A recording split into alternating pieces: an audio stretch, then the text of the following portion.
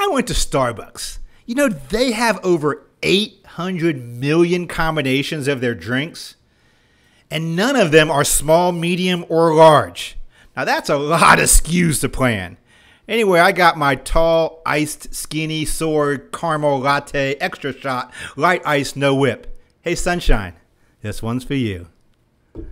Let's get to it.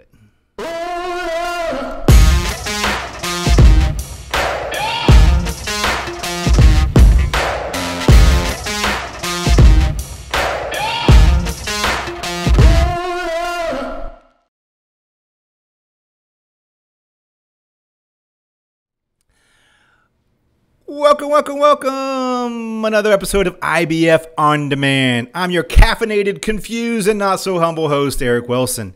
You can find me at eric@ibf.org. That's eric@ibf.org. As always, thanks for the follows, the subscribes. Find me on LinkedIn, YouTube, or wherever you get your podcast. Follow me there as well. I love to hear back from you. DM me or send me an email. We do have a sponsor for this as well, Arkiva. Driving business transformation by solving what others cannot. I want to thank you, Arkiva, for once again sponsoring these podcasts. I do want to mention real quick, we have an exciting conference coming up in October. Check it out at ibf.org. We have our flagship event coming up in October 18th through 21st in Orlando. And as I mentioned, in person. I'm coming out of my bunker for this one. I'm excited about this one. We got 1 day boot camp for members. We got 1 day leadership for leaders. We have 2 days forecasting, S&OP, subject matter experts, networking, food, fun, follies, whatever it's going to be. But exciting conference in October 18th through 21st. Come check it out. It's going to be an exciting opportunity to come down and network and hear some subject matter experts from around the world. One of the best conferences we do. I'm actually going to be there. I hope you can make it too. ibf.org. Check out the details for that one. I want to take full disclosure up front. I'm a Dunkin' guy.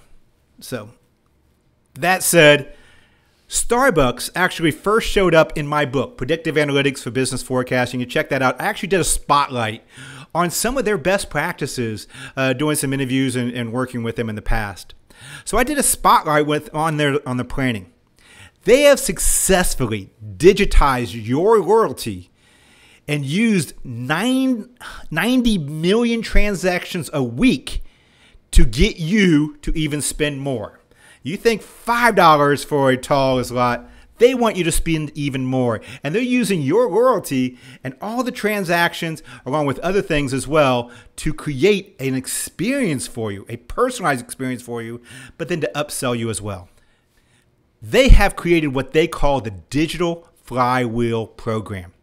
It correlates customer purchases, store locations, meteorological data, inventory data to predict and help drive more cost-effective sales inside their stores.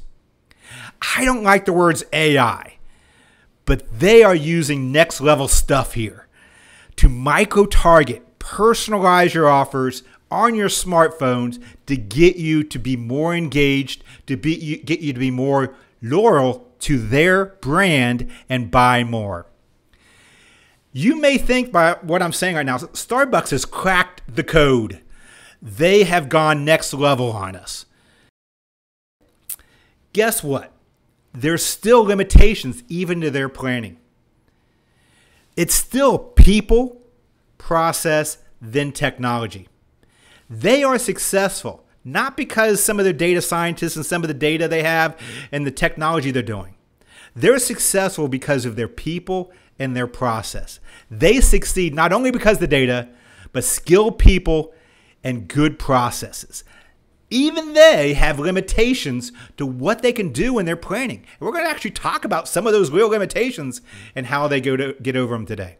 I have a very special guest. Brian is 10-plus year career of demand, S&OP experience in CPG, retail, e-commerce, B2B planning with industrial leaders like Starbucks, Hershey's, Chewy.com, and Cargill. He's currently actually the senior demand planning manager at Starbucks. If you ask him why he loves demand planning, he would say he loves the process of helping a business evolve and transform through the planning and IBP process. Help me welcome Brian. So welcome, Brian. Happy you're here. I got my Starbucks for you, so I'm glad you can join us. Thanks for having me today, Eric. Good to see you again. Yeah, I know. Starbucks actually did a spotlight on it in my predictive analytics book, talking about some of the advanced things that you're doing, some revolutionary things that you guys are doing there. And when people think of Starbucks beyond just the great coffee, people think of the analytics, the data, from a planning perspective. But when you actually get into behind the scenes, some of the planning, it's still not as far as it advanced and some of the analytics. You deal with problems everybody else is facing, is what I'm trying to say. Is that correct? Yeah, absolutely. I think, we're still experiencing some disconnects. We don't have full visibility end to end in some of our planning tools, and integrating a lot of those different data elements that we would love to just be able to hit one button, click, get a result. We're still trying to work through some of those things, as most businesses are, but we're definitely closing some gaps here or there, but we have a long way to go. So that's interesting. And people always think of, they put these people on pedestals, and guess what? Your planning's just like everybody else's planning, and it's still people, process, and it's still focused on really getting these pieces together. You're struggling with the same problem. So what are some of the biggest limitations you're seeing in technology today? So if we had let's just have a frank conversation here. What are some of those big limitations that you see that probably everybody else is seeing as well? Yeah, so I'd say, not even just specific to Starbucks, but just end-to-end planning is something we all talk about. We've been talking about for years, but that is something where it's great to come up even with a demand plan, and that's difficult enough, and we all know that. But being able to see what the implications are, whether that's inventory strategies, production and storage capacities, truck lanes, impacts of fuel prices. You can kind of go down a lot of different rabbit holes, obviously, of the different things we need to be able to assess and analyze. But specifically from a demand planning perspective, I think where I see most companies and most of my colleagues still struggling is just the massive amount of data that's out there, the things we want to try to analyze. A lot of it needs data science integration, and you need someone who has that capability, whether it's R, Python, to be able to pump some of that information in. But that's when it's there. I think where I'm excited to see things potentially go with this is having a system that can go through thousands or millions of external and internal factors and really help you design your modeling capabilities to make that scenario planning so much more robust, and to really bring the business along with where your potential is.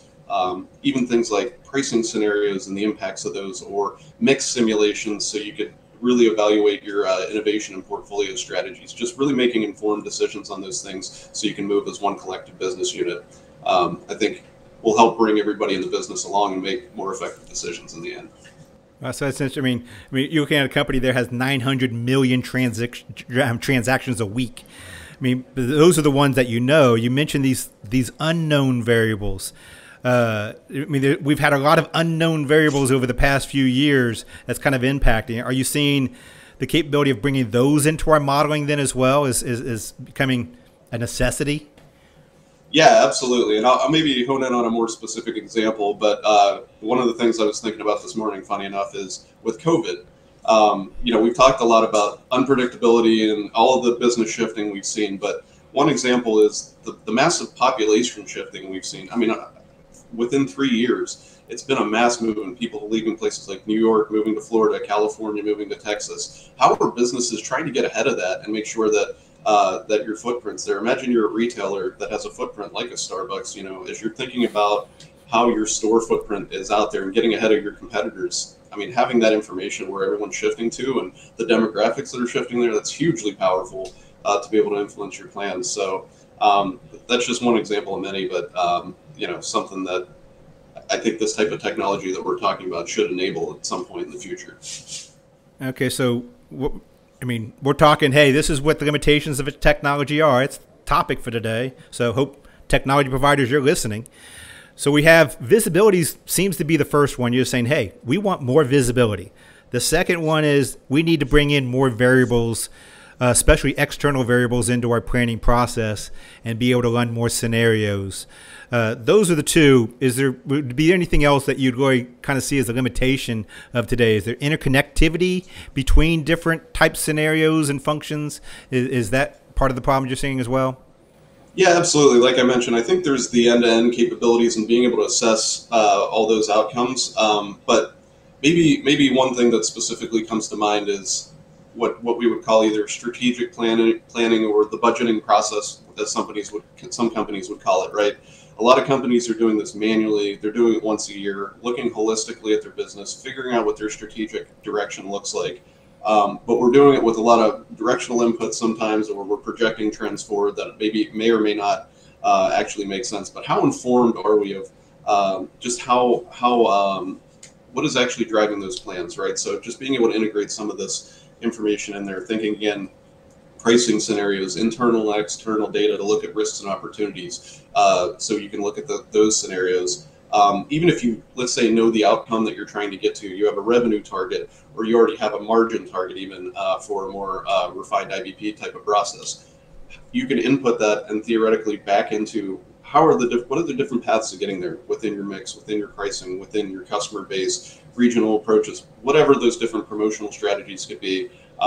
But really dialing in on how to optimize the business and get everyone understanding the risks and opportunities and having mitigation strategies to avoid this. I mean, I think that's what S&OP and IBP is all about. So it's really just getting a tool to get us there and take some of this annual type of planning.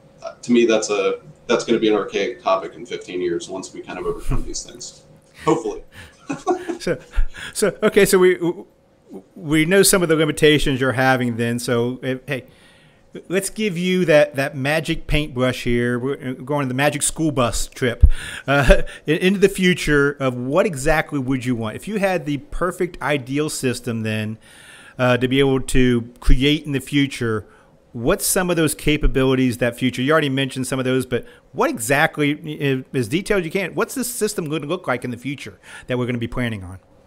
Yeah, I almost envision it like, what comes to my mind is like an 80s stereo, right? There's a million dials and knobs and things like that. Obviously, we want most of this to be AI and machine learning facilitated, but having the capability to kind of play with those dials and levers, whether that be, again, demographic data, different pricing alternatives, looking at external data, looking at just different things that you can impact even within your own business, whether that be marketing strategies, promotional strategies, what you bring to the table from an innovation standpoint. Just being able to run those scenarios, run that all pretty seamlessly and quickly. I think the challenge today in some cases is that there's still a lot of manual moving of parts around. You have to do item transitions, things like that can be a little cumbersome at times. So getting that out of the planner's life and just focusing more on the actual analytical scenarios and things like that, I think is the starting point. Obviously, it all starts with the demand plan.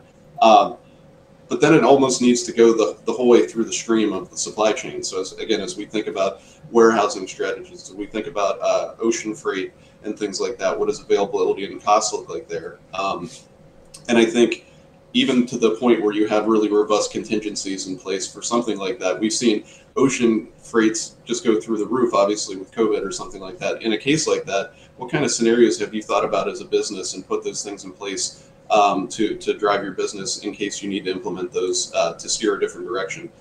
The tool should help facilitate those types of things just by analyzing and saying, what if we go this route? What if we produce domestically versus imported? Like, there's a lot of different connections, obviously, as we evaluate a supply chain. But to me, that's really the value of integrating a true end-to-end type of capability, is being able to assess the entire way through and make decisions, again, as a collective group with it. So I know that wasn't incredibly specific, but. Oh, no. I mean, it's an interesting analogy you made there with the 80s. I mean, dating myself, I had the record player, 8-track cassette tape all in one. And I thought I was, the bomb because I had that, console to be able to be able to record and listen to my music on. And now I got my smartphone that I'll listen to Spotify, and it recommends those. I listen to Imagine Dragons and it's recommending AJR to me because it says it's the same type of genre. Is that where we're going to start seeing where systems are going to start doing more and more of the planning for us in the future? Is is the easy button going to be becoming a thing in the future? You mentioned all the dials. All the dials going to go away, and we're just going to have that one easy button left? I think, my vision of this, honestly, is that I think we still will always need the capability to be able to interpret and play with those dials as we're looking at it. I think the system helps us with the information and understand the correlation and causal effects and things like that. But at the end of the day, we're still going to need the human intelligence. We're still going to need, you could have, I'll give you an example. Let's say it runs a mix scenario and it's like, hey, Starbucks, we want you to go into some type of product we never sold before, we're not really heavily invested in. Well, we're still a coffee company. We want to be known as a coffee company. So, there's still going to be that strategy and element of, the human marketing strategies and things like that we want to kind of bring into play, for example. But at the end of the day, yes, it should help with the heavy lifting. It should help us understand what is most impactful in the business, where we can steer direction when needed. And if there's risk and opportunity, just highlighting where those are in enough lead time that we can steer a different direction if needed. Okay. So what I'm seeing then or hearing is if you have demand, I always say is the predictive side of the equation, where you're trying to make the best projection of the future based on your data, the insights, the inputs. Supply is the optimization side of the equation, where you're taking all the different levers you're talking about and you're optimizing it, which is going to be the best solution for your business, and the predictive side of the equation. So really the integration of those two, where you really have predictive and optimization becoming more seamless in the future, is what you're really kind of driving towards in your vision of that future technology. Is that a good way of kind of framing it? Yeah, I think the supply part's a huge piece of it. I mean, I think it extends into a lot of different areas, and then you have a lot of complexity. If you're sourcing materials, you have tier 2, tier 3 suppliers and all those things. And that's the part, again, where it gets kind of hard to connect the dots nowadays. But I think there's a lot of potential in just bringing that visibility together and being able to, we know there's always going to be bumps in the road as you're we're trying to run a business, and there's always going to be things that jump out at you. But it's having the best indicators of prediction, having the best indicators of where that is, where you are coming off the rails a little bit, and then being able to steer that in another course that's going to optimize your business and allow you to hit your targets still. I mean, that's the name of the game from my perspective. So the system just helps you get there. Okay. Well, the other thing I heard in there too is Skynet's not going to take over everything. There's still the people side of it. So I think we're okay there. But okay, going back to reality now, because I love living in the future and talking about the what if and where we may be, and we mentioned some of the limitations we're seeing right now in technology. Coming back to reality of today, we're living in a new norm. We're facing the technology we have of today, limitations or not. And we even started off saying, hey, even Starbucks, as advanced as you are with data and technology, there's still limitations even with what you're doing. How are you handling or dealing with those limitations today? What's this? What are you doing for the day to get by? Yeah, that's a great question. So I think from my perspective, I've been a manager 8 years now, and the same principles always seem to work as far as having really robust exception management, having the right tools to understand the business, and getting the right data out there. Sometimes you got to be scrappy in how you pull it together, but just being, clever and thinking of different ways of problem solving. I think getting away from shipment history is something that's been necessary, obviously, because shipment history, probably for most businesses over the last 3 years, is relatively worthless as an input. So just trying to come up with creative ways, looking more at POS, leaning more on that data so we can get real-time signals of where customers are going, where they're headed, and being able to kind of bring that together. But largely, it's the same principles of forecasting that have always worked. It's having the right exceptions, having the right training, and getting the team up to speed, and just having demand planners know what to do when they need to do it, and the rest kind of takes care of itself. I think the only other thing I'd say strategically is just being more vocal in the business and calling these trends out as we're seeing them. I've seen demand planning emerge in a lot of different business settings since COVID has hit. So it's been an unfortunate event for the world, obviously, but I think we've seen a lot of benefit on the demand planning side as more business leaders have recognized the value of demand planning and also are willing to listen, I think, more to what demand planners have to say. So To me, it's kind of a combination of those things. I'd agree there. I've definitely seen an increase in job postings for demand planning analysts in this role. So I definitely see the importance and a lot of people going into this role. You mentioned that too. I mean, besides the technology, it is process and then it is people then as well. I mean, you've been 8 years. Putting together good teams is really still the fundamentals and core of what you're doing then. 100%. If you don't have the right team in place, none of the rest of the stuff's going to come together. And demand planning today in our current environment, it takes a lot of ingenuity, it takes a lot of creativity. You have to have the analytical capacity to take a lot of different diverse inputs and bring them together and tell one singular story with it. It's not a job everybody can do. And if you don't set it up for success, it can put your business in a pretty bad spot if you're not watching. So yeah, absolutely. The team is what it's all about today, for sure.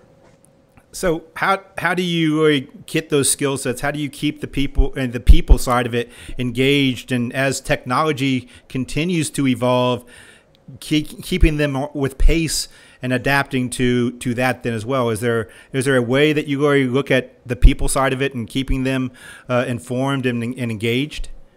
Absolutely. So I'm pretty hands-on with my team as far as working together, a very collaborative team, and I always try to build that kind of environment. But I think it's a couple things. I think you need to build trust with your planners that you're willing to back them up. We're going to take calculated risks in our plans. We're going to talk about these things, and I don't want the team to be scared to call out opportunities and things like that. So you got to be there from a support standpoint. I think also just having continual touch points and continuing to talk about how do we think bigger, how do we change the game, how do we bring in new data, whatever those different things are, of just encouraging an environment of creativity and, again, bringing that ingenuity and giving them the platform to do it and bandwidth. So that could be tools, that could be new approaches to analyzing data, whatever that might be. But I think at the end of the day, it's about just continuing to work together, continuing to push of how do we think better, how do we think bigger. It seems to be the recipe for success so far, at least. And I'd recommend external training in there as well. I know IBF's worked with Starbucks in the past. I recommend some external training with that as well, keeping people fresh with new concepts and ideas as they happen as well. Absolutely. So I want to thank you for this opportunity to kind of understand what's happening behind the scenes and kind of giving us some insights into maybe what's next in technology, but then equally important, what's important from the people side as well. So I want to thank you, Brian, for being part of this. Thanks, Eric. Really appreciate it. All right. Thank you. We learned a lot there, and we really truly understood that at the core, it's still people. There's people at the other end as well. We have to remember as well. We have consumers. And one thing we found through COVID, through all the disruptions we've seen, it's changed the consumer as well. And we have to understand they're people as well. 75% of consumers have went to another product or another way of shopping and won't go back probably to the way they did. Brand loyalty has dissolved over the past few years. People have less loyalty to the brands they used to. There's less connection not only to other people, but to their current brands as well. People have always wanted that personalized experience. Now they need it more than ever. If you're not talking directly to the consumer, the way they want to be interacted with, how they and where platforms they want, you may lose that consumer because they're not as loyal to you as they used to be. This becomes the need for predictive analytics, for demand sensing and demand shaping. I said it is a people side of the equation. This is a technology solution to help us engage with those people. We're utilizing technology now to really adapt processes to really micro-target these people. From a demand sensing aspect, yes, we can be able to get this information quicker, be able to translate this information into usable insights that we can use inside to be able to react and to what's going to happen. We can use it then to shift demand where necessary, to be able to make up for previous shortcomings we had in our supply chain. For demand shaping, that's that next level stuff we talked about. That's really taking our message. And if we understand the levers, we understand the drivers of our business, being able to use those levers and drivers to help push new demand and help target the message to the consumer. The best forecast we can create in the future is the forecast of demand that we actually create. That's where we're going as an industry. That's where we're going as a field. And that's what we have to adapt to as well. So we have to understand that that really becomes a necessity to be able to understand those consumers going forward. But to do that, it's about people internally in your current organization as well. You need to develop those skills internally. You need to develop those processes internally. That's why I highly recommend look at IBF, some of the advanced trainings we have.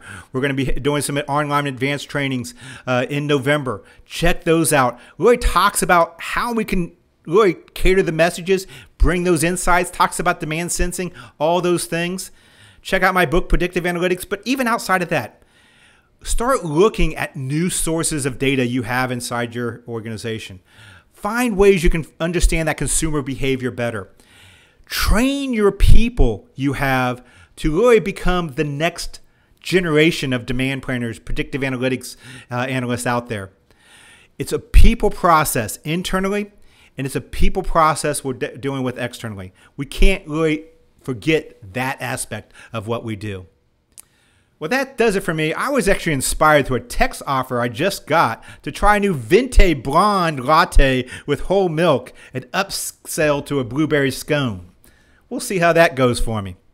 My name is Eric Wilson. You can find me at eric@ibf.org. That's eric@ibf.org. I want to thank Arkiva, driving business transformation by solving what others cannot. Thank you, Arkiva, for sponsoring as well.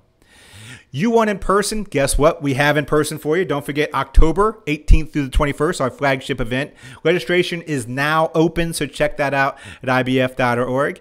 All the benefits of in-person interaction, building long-term relationships, plus phenomenal content. Some of the best from around the world is going to be there speaking.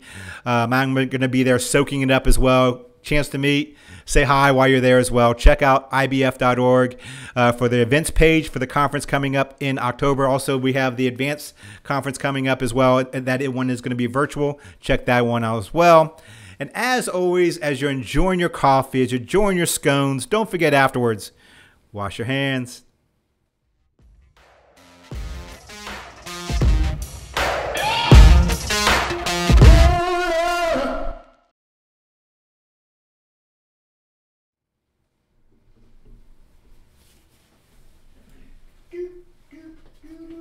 Very good.